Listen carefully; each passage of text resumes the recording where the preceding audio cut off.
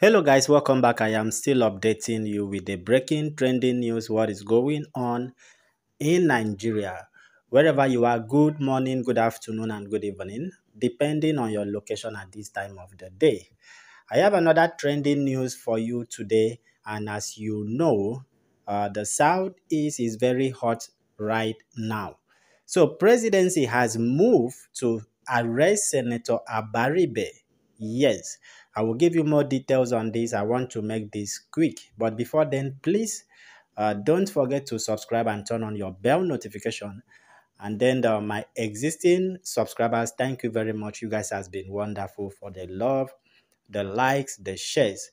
So without wasting much of your time, as we already know the relationship between Abaribe and the leader of IPOB, Nnamdi Kanu. Just yesterday, a popular Nollywood actor, as we all know, the story was trending. A popular Nollywood actor was arrested by the military by wearing a Biafran flag. Not as if it's okay, it's a Biafran flag, but there was no inscription as if it's a member of IPOB. But today he was released. I gave you guys the video and the full details in my previous video.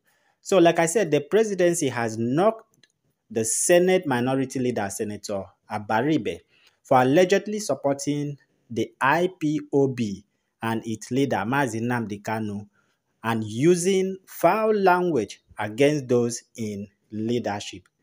So the special advisor to the president on media and publicity, Femi Adesina, in an article yesterday, Thursday night, said that Baribe should be cooling his feet in prison after he stood shorty for someone bent on this embedment of the country.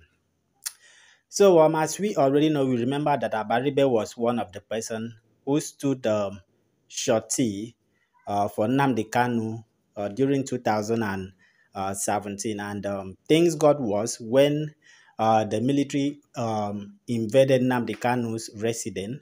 And as a freedom fighter, yes, three things await you. Is either you go on exile, is either you are taken into custody, or is either you are dead. So anybody that is an activist or a freedom fighter, they already know what they are into.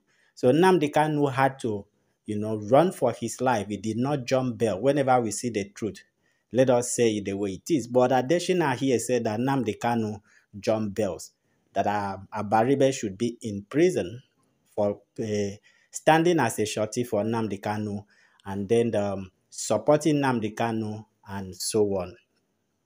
So as we all know, Nnamdi Kanu is facing some charges where the DSS, we know the background details of the story, how he was abducted from Kenya to Nigeria. So his trial will continue.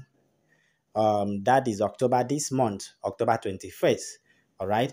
So let me know what you guys think. So far, so good. I personally know that these people have no case. According to Ejiofor, Nnamdi Kanu's lead counsel, he says they have no case against him. They have evidence, the footage, the CCTV, how the military invaded his residence during 2017. So these people are only looking for a way, to prolong this case and so on. Okay, so that is just it. There is nothing wrong constitutionally. They know that a freedom fighter asking for self-determination is not a crime, and that is what Nnamdi Kanu did. They have no evidence against him. So the only way they could, try to have some evidence is, using his broadcast, because he says Buhari is dead and so on. Those are not evidence. All right. But however, I quickly want to update you on this. Let me know what you guys think as the presidency, because what I am seeing before Adesina could say this, okay, who knows if they must have perfected plan for that. See you guys in another video.